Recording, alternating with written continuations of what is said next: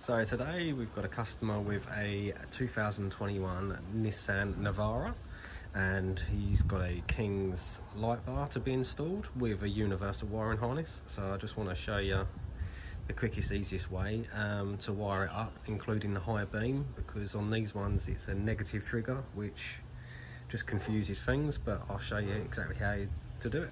So I already mounted the light bar, that's all done.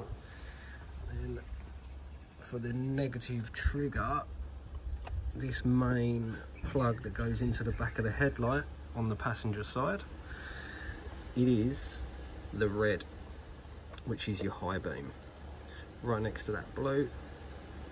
So don't get confused because there's another red there, but it's that red right here next to that blue. Now, a lot of vehicles are positive trigger, so that means when you turn the high beam on, it sends power down, but on this one, it's a negative trigger.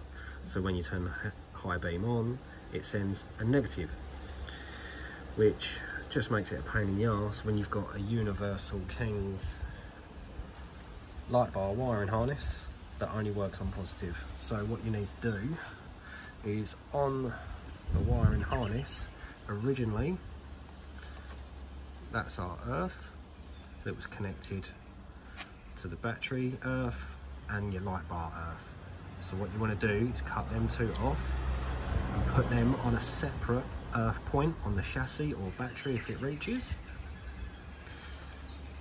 Then this is now your negative trigger via your switch from the high beam. So in theory, the high beam negative is now clicking in your relay on pin 85. And then on pin 86, which was the original high beam trigger for your positive side, you just bridge that to pin 30, which is your battery. So you're just linking them two, cut off your high beam, your light bar earths and battery earth, and wire them directly to an earth point on their own. And then you're just using a small cable which goes from your switch to your high beam, and that will click the relay in to send power down to your light bar. That's the easiest way of doing it, and the reason you disconnect your light bar earth is because there's too much load. So this just goes to its own earth, and that is the way to do it.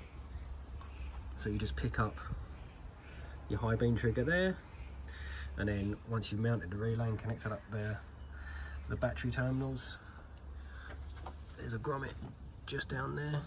Get a little Stanley blade, do not use a drill, just cut a little slit in it, feed your cables through, and then you can mount whatever switch you're using wherever on the dash, and that's it, you're done. Easy. Cheers.